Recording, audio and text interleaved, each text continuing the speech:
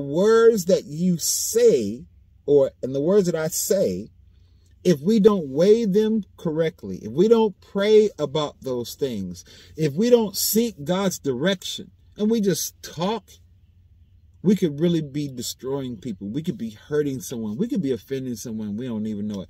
And God has called us not to offend. You dig? Now, if he says to us to say something, then we ought to say that. But say just that. Don't add your 2 cents to it. And say exactly what he said say. How he said say it. Because all of that matters. Details matter. This is why it's so important that what? We master this. So we're not speaking out of turn. We're not saying something that God never told us to say. We're not putting our own 2 cents in it. And then it changes the whole, get down of what God wanted us to say in the first place.